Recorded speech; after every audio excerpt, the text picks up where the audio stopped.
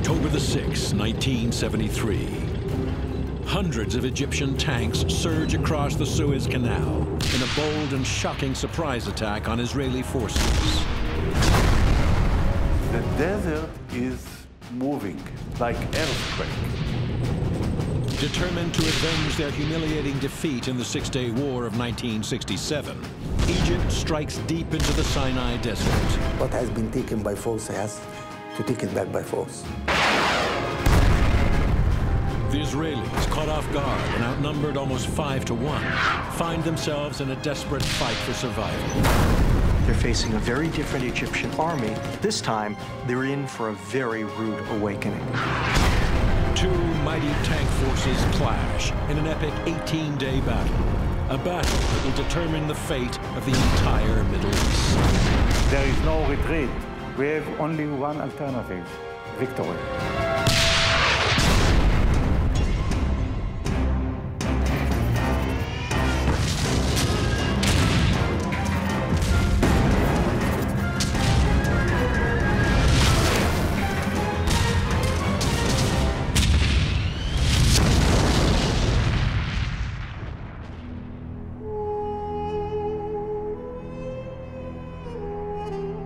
The Sinai Peninsula, a vast desert in western Egypt, separating Israel and the Egyptian heartland.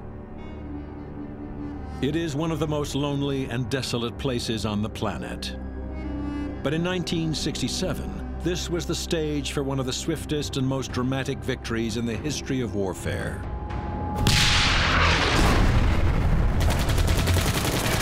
June 5th, 1967. Israel launches a preemptive strike against Egyptian forces massing along its border and catches them completely off guard.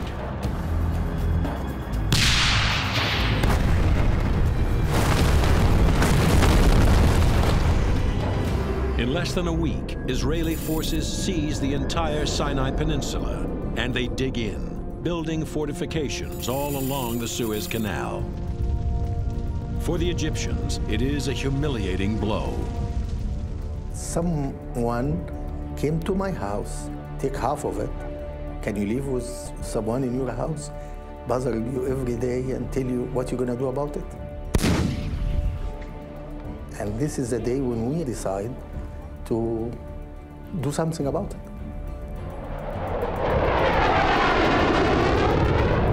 As soon as the 1967 war ends, Egyptian President Gamal Abdel Nasser begins completely rebuilding his battered army.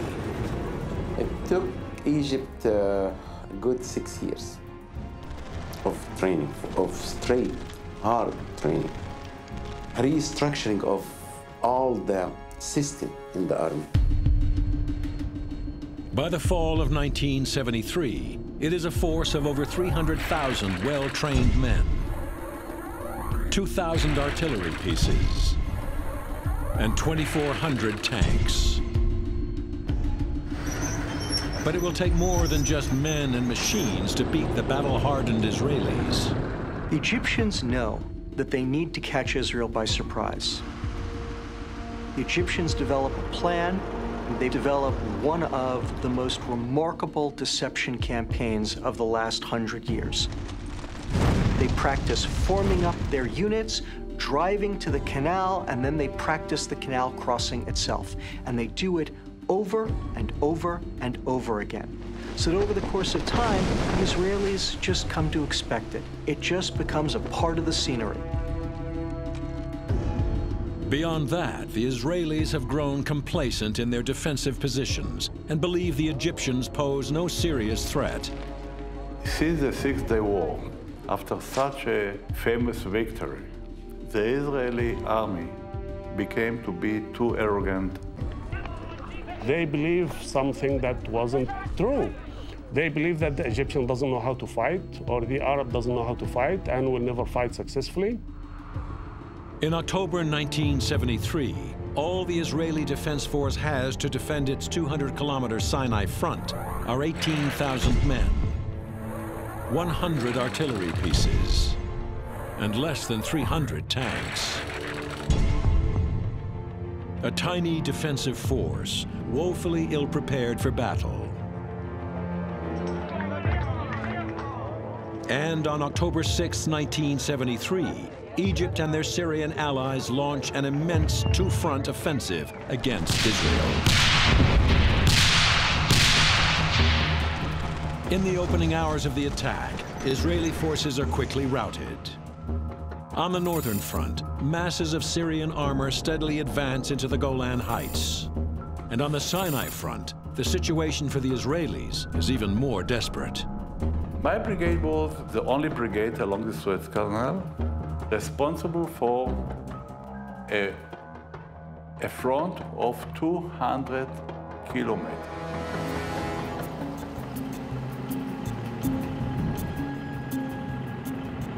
Egyptian aircraft were bombing.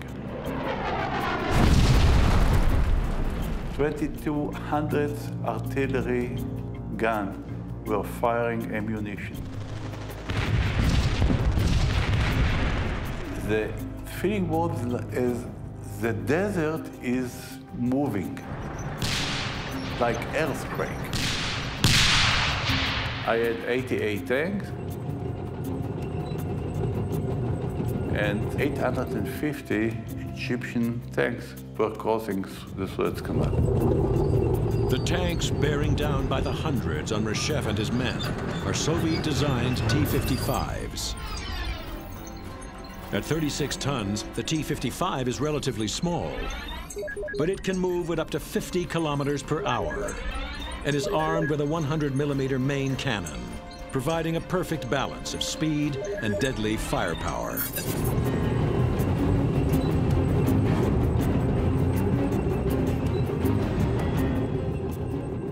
Immediately, we had our first casualties over there. We tried to avoid them from crossing, but the ratio between their forces and our forces are unthinkable.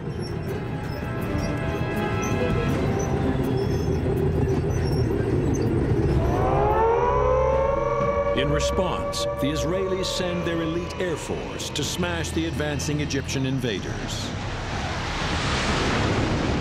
The Israelis, they always depend on their quick and effective airstrike. So the first lesson the Egyptians consider is how to eliminate the Israeli airstrike by surface-to-air missile, by creating what we call the wall, okay, a rocket wall. In the first 2 days, the Israeli Air Force lost more than 1/3 of its airplanes, so they decided to stop any airstrike at all. With the Israeli Air Force neutralized, the Egyptians can begin the most difficult and dangerous phase of their operation, the crossing of the Suez Canal. The minute you just see the canal, you can just have tears, because it was just a great feeling that you get this piece of land back. The Egyptian crossing of Suez is an absolutely brilliant military operation. They have figured out every aspect of the canal crossing. They know that the Israelis are reliant on these huge sand barriers to try to keep the Egyptians away, and they develop high-powered water hoses that allow them to effectively just spray holes using water to erode the sand and cut passages through these Israeli sand berms.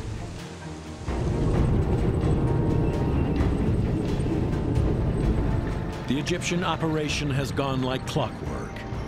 And in the first 18 hours of the attack, they send 90,000 men and 850 tanks across the Suez Canal. By the end of the day, the Egyptians have advanced almost 8 kilometers into the Sinai. Now all that stands between the Egyptian invasion force and the Israeli heartland are a couple of hundred tanks, most of which are just arriving on the battlefield as part of the IDF's armored reserves. The Israeli armored reserves in Sinai immediately do what they have been trained, taught, ordered to do: counterattack. This time, they're in for a very rude awakening.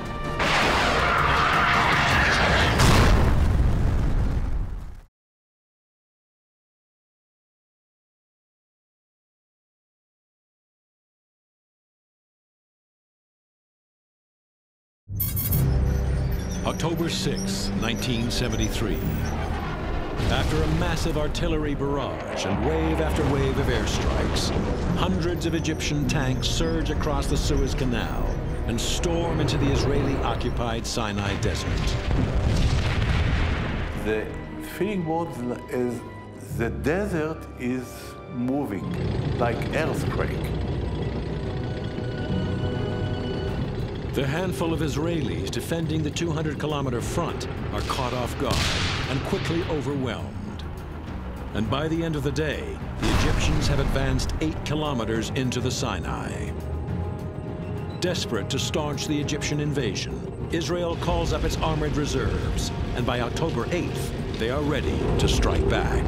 The Israeli armored reserves in Sinai immediately do what they have been trained, taught, ordered to do: counterattack. The Israeli plan calls for the lead elements of their reserve forces, 100 tanks strong, to attack straight into Egyptian positions, break up their formations, and force them back across the canal. Leading the 217th Reserve Armored Brigade against Egyptian positions near the Ferdan Bridge is Colonel Natki Nir. The next day, on the 8th, I received an order to move southward and to attack.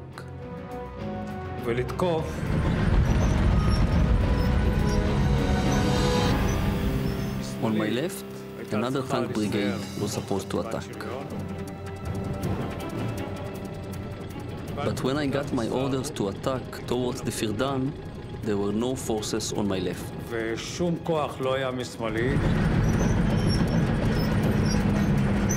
When we approached to about 600 meters from the direction of the canal, we encountered an inferno of shelling. A tank division and an infantry division with tanks were already on our side of the canal.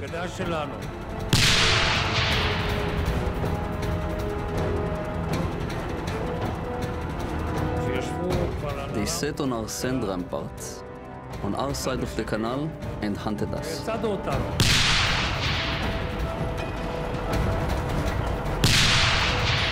We started the attack without artillery.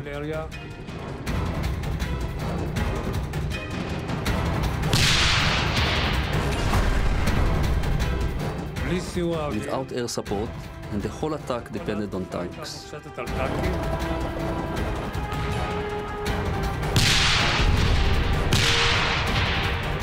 It was the first time we understood that the Egyptians were equipped with thousands of Sager missiles.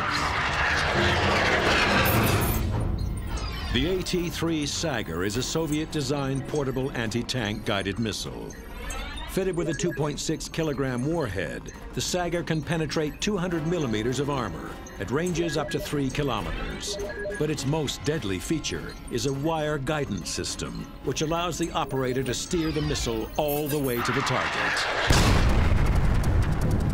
The operator has an optical sight, and he concentrates on the target, fires the missile, and using a joystick, literally direct the missile onto the target at distance. It's effective. And it allows Egyptian Sager operators to fire volleys of missiles with a fairly good hit rate. So that the small numbers of Israeli tanks that are charging at them wind up suffering heavy casualties, much heavier than they had ever expected. My battalion faced mainly Sager missiles.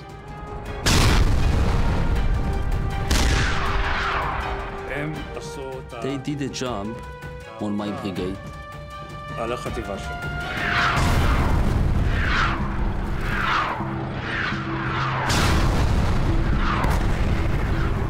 I gave an order to retreat. This is the only time in my life that I gave such an order.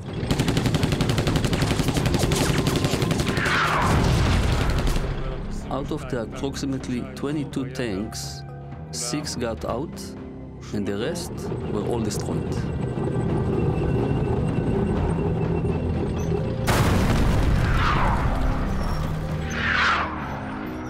This was a different army. This was not the same army I fought against in the Six-Day War.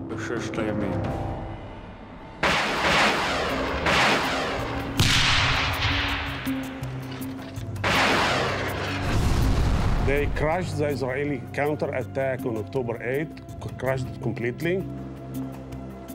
This is an unbelievable victory by the Egyptians, something that they have never achieved beforehand, and it is a stunning reversal for the Israelis. By nightfall on October 8th, Egyptian forces have widened their bridgehead almost 10 kilometers into the Sinai. The ferocity and magnitude of the attack has forced most of the Israelis back, but a few remain trapped deep behind Egyptian lines. We came to the conclusion that we have to try to evacuate the people from this position on the Suez Canal. The problem was that between this position and us, there were 5 reinforced infantry division with about 1,500 tanks. We moved. My tank was the left one, Shaul was next to me. When we entered in, the Egyptians opened fire. I saw saggers moving towards my tank. So you see a kind of fireball moving towards you. And when I saw a missile coming to me, I was braking my direction. And they missed my tank. And on my tank there were some cables of the Sagger.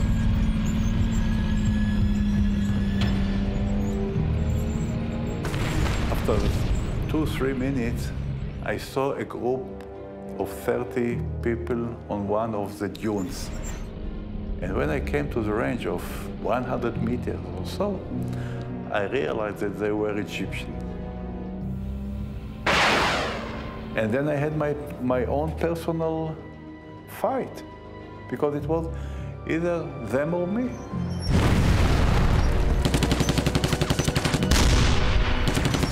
I used my machine gun, grenades, and then I had to go over them with my tank. And I killed all these 20 people.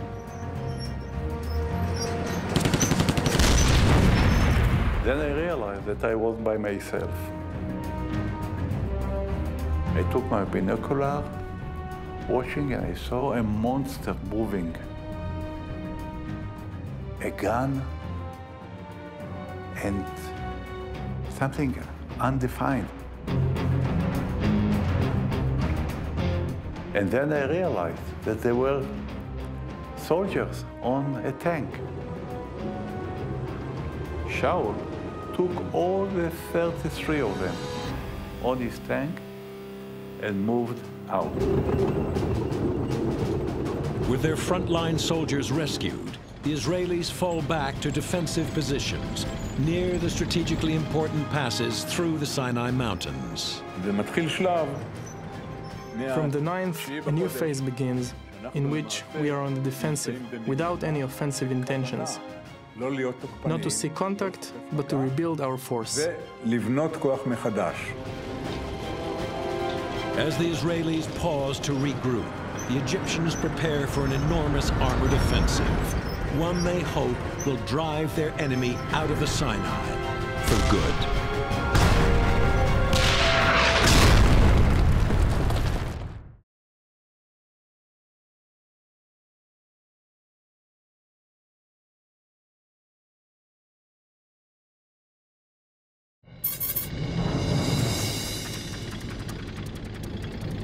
October 14th, 1973. In just over a week, Egyptian forces have pushed 10 kilometers deep into the Sinai and easily repel every Israeli attempt at counterattack. On the southern front of the October War, the Egyptians are doing well. Their cross-canal operation has worked. They've pushed into Sinai, but they have a problem. Their ally, Syria. Syria is not experiencing the same degree of success. Syrian forces have not only failed to secure their objectives on the Golan, but the Israelis are now smashing them.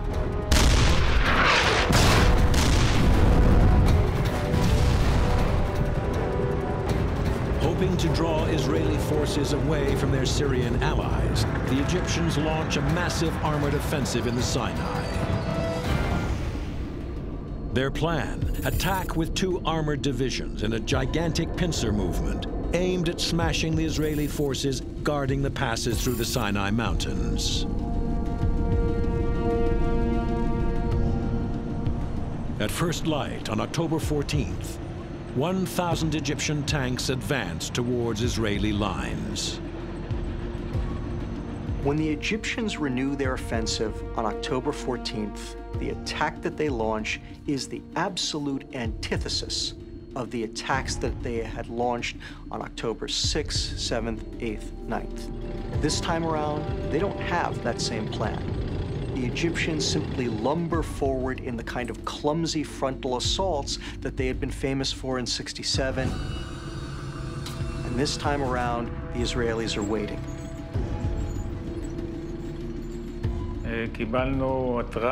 We received an alert that on the 14th, the 21st Egyptian Armored Division will cross the canal and try to advance and capture territory.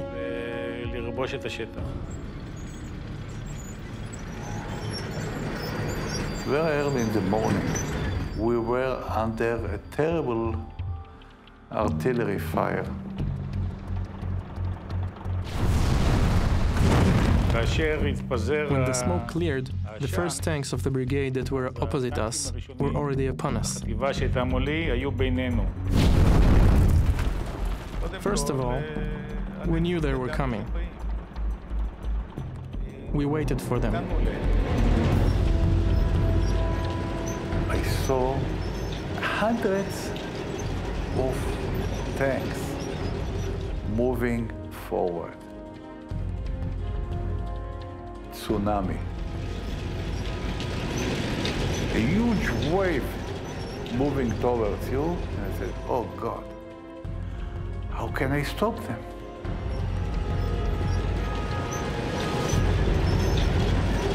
It is like a Wild West duel. The first to draw stays alive.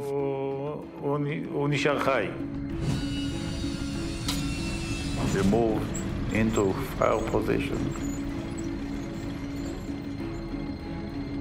And we fired on one tank after the other.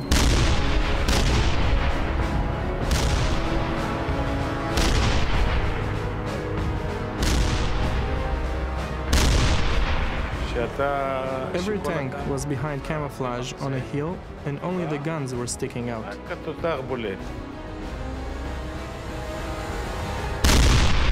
From the start, in such a situation, when they are in motion and we choose the firing positions, that gives us a huge advantage.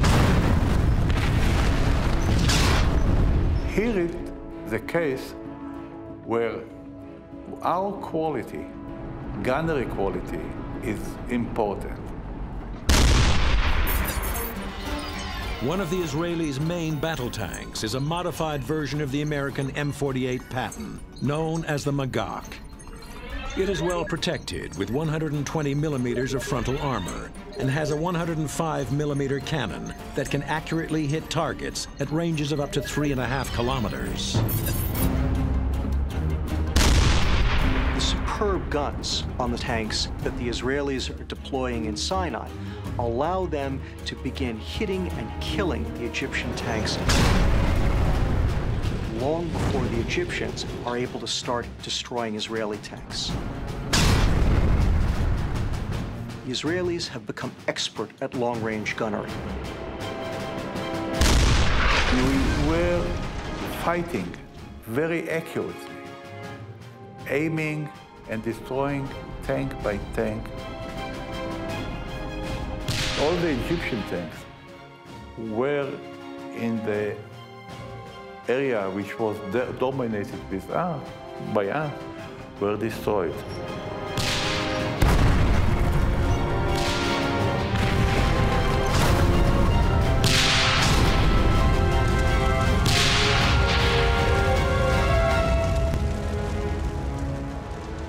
Within simply a matter of hours, the entire Egyptian attack has been completely unhinged. And they lost in this one day around 250 tanks.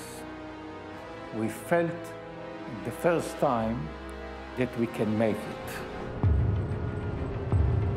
For the Egyptians, the promise of victory now gives way to the reality of defeat, and Sadat orders his battered armored divisions to fall back to defensive positions. But these positions are vulnerable. When originally formed, the Egyptians left a dangerous gap between their Second Army and the Great Bitter Lake. Israel is now ready to grab the initiative and go back on the offensive. And they use this piece of information, this gap, this seam, to plan their counteroffensive. The Israeli plan is to get to the canal, cross over it, to get behind the Egyptian formations, and to be able to tear them up from the inside out.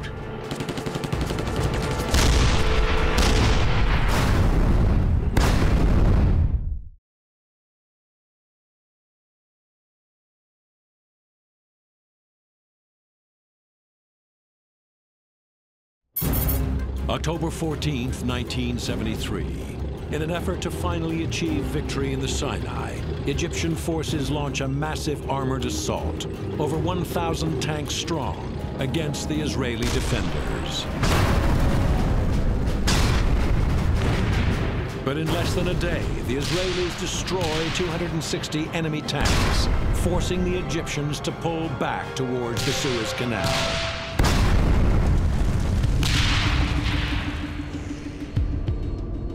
But the Egyptians have left a gap in their lines, giving the Israelis an opening to advance to the canal. The Israeli plan is to get to the canal, cross over it, to get behind the Egyptian formations, and to be able to tear them up from the inside out. Before the Israelis can cross the canal, they must secure their flank against the Egyptian Second Army, positioned a few kilometers north in a small agricultural area called the Chinese Farm. We didn't know exactly where the enemy positions were located.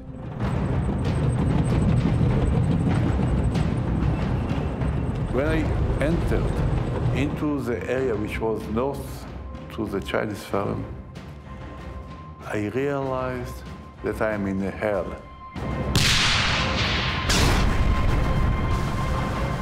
The Israelis perhaps have bit off more than they could chew, because they're in the midst of not only a heavily reinforced Egyptian infantry division, they're also in the middle of an Egyptian armored division.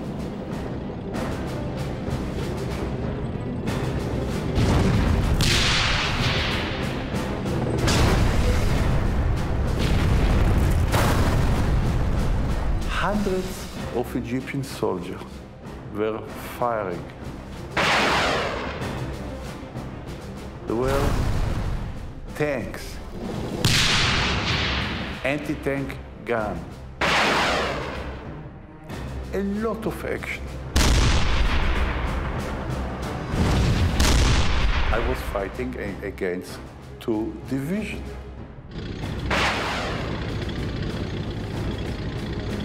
The ratio was unthinkable. So I was firing with my machine gun, grenades, with my cannon. I realized that I'm in hell. were all these hours under such a pressure of Egyptian tanks, infantry, everything.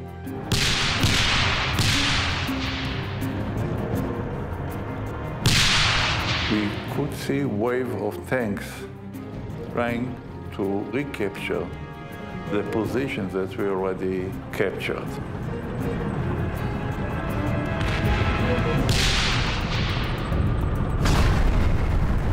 After about half an hour, I saw 5 tanks in the range of 50 meters. When they came to the range of 30 meters, I realized that they are Egyptian tanks.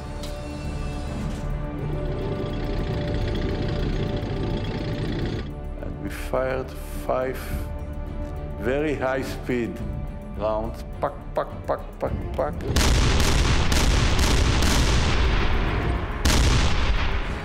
We destroyed all the 5 tanks.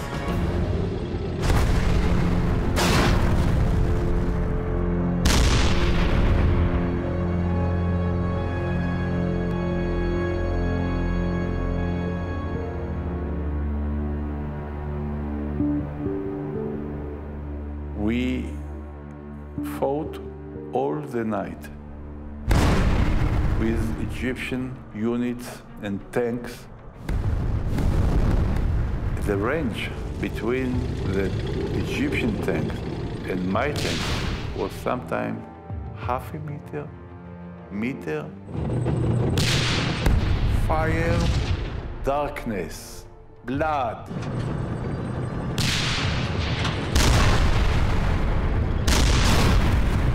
There is no better description like the real hell. I lost 121 soldiers and a lot of commanders in that terrible night.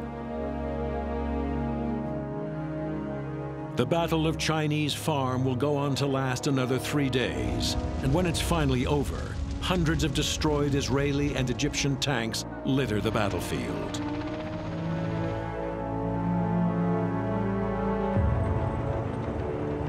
The heavy price paid by the Israelis clears the way for a task force to advance to the canal.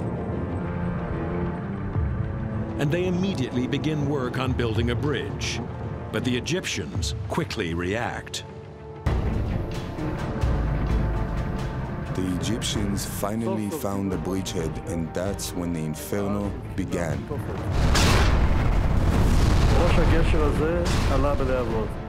The bridgehead went up in flames. Everything was burning.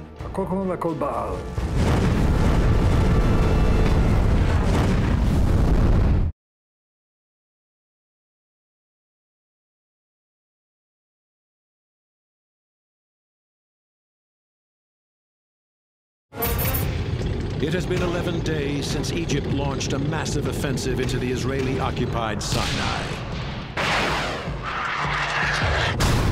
After hundreds of tanks are destroyed and thousands of men killed. On October 17th, the Israelis are finally ready for their attack into Egypt. Their plan, using temporary bridges, send 3 armored divisions across the Suez Canal and into central Egypt, where they can attack Egyptian forces from the rear and even threaten the capital of Cairo. I understood that if Grand Division will not cross the canal and we will not be in the other side of the canal in Africa or Egypt, we will lose the war. All what we have done, gone. By 4 p.m., I told everyone, the bridge is ready, go ahead. The Egyptians at this stage were in complete shock. And the Egyptians started to understand it was a raid. The Egyptians finally found the bridgehead, and that's when the inferno began. Hell started, and the devil started to walk.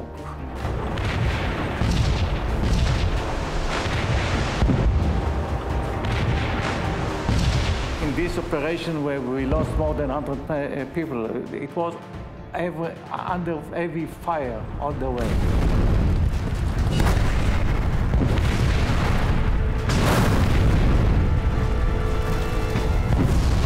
The bridgehead went up in flames. Everything was burning.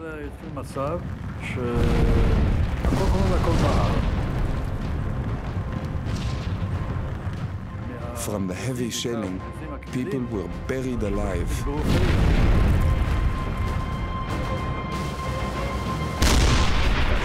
There was very heavy fire.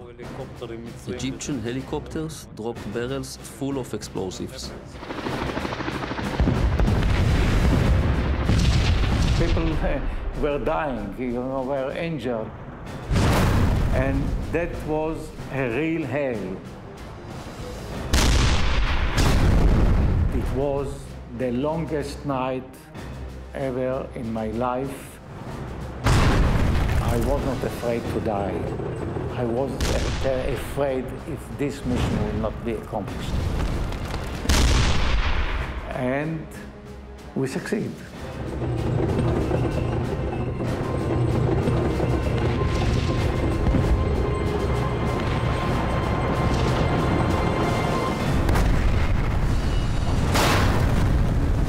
The Egyptian response to Israeli tanks on the western banks of the canal is both immediate and lethal. Their plan, attack from the south with a massive armored column aimed at cutting off and trapping the Israelis. The Israelis, they have to go between the two Egyptian armies for a long distance, for like 50 or 60 kilometers, and became very vulnerable to any Egyptian attack. For the attack, the Egyptians send their elite 25th Armored Brigade, 100 of their most modern Soviet-designed tanks, straight into the vulnerable rear of the Israeli bridgehead.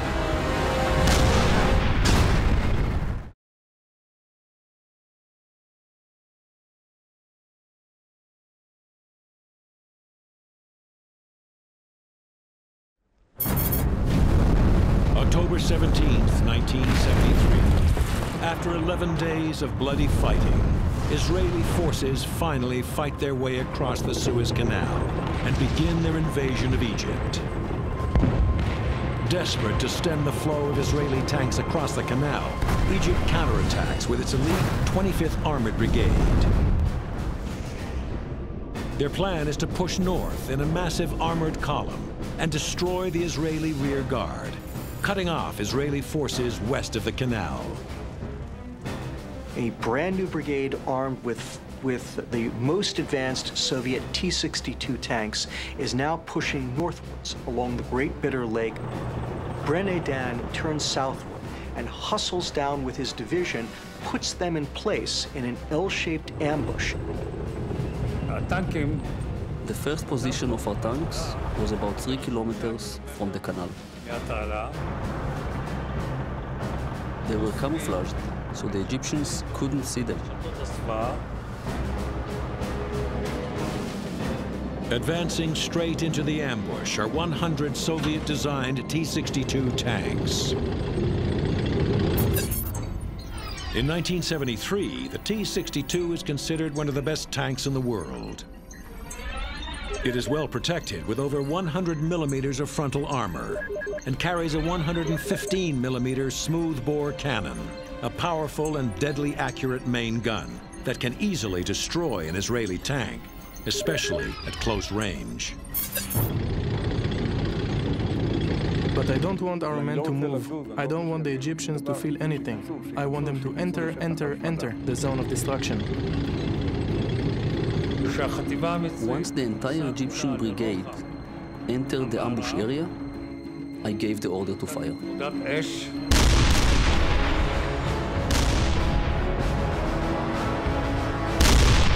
Not They set their tanks on fire, one after the other.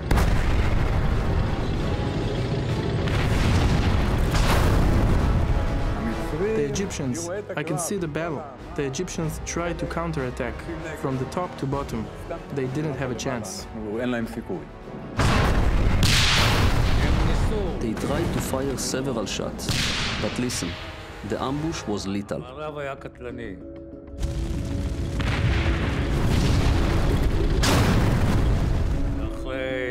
After 2 hours, there were a few tanks left that tried to escape. It was a big mess. Some of them drove back towards the Bitter Lake and they ran into a minefield.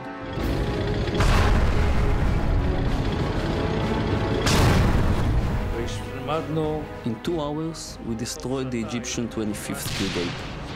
Almost all of it.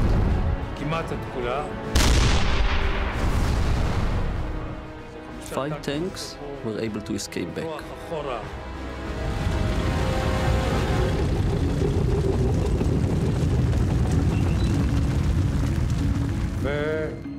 After we finished this ambush, I told my division commander to erase the Egyptian 25th Brigade from the enemy territory.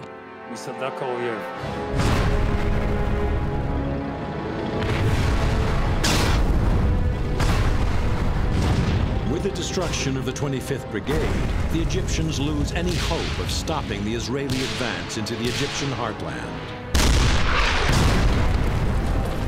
By the next morning, the Israelis have elements of 2 armored divisions, almost 200 tanks west of the Suez Canal.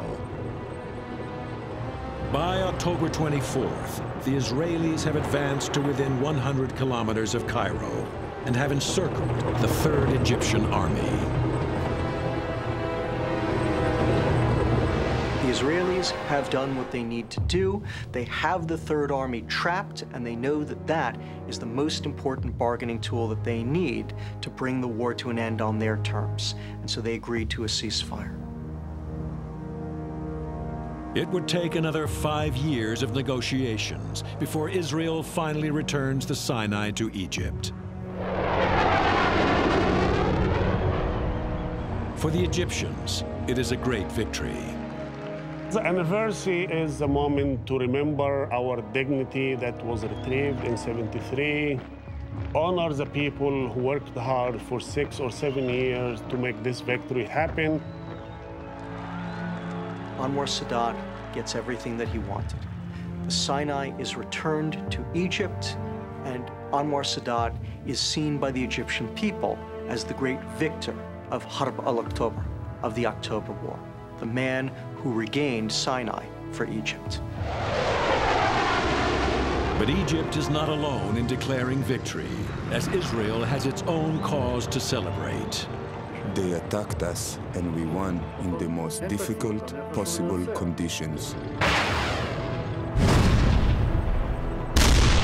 The Egyptian army was crushed.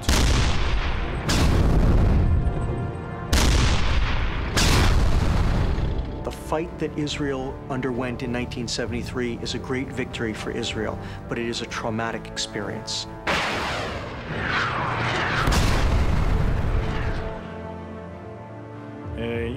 We had nearly 3,000 casualties in this war.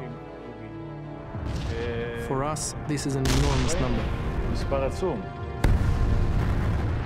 There's no Israel after 1973 who wants to go through that again.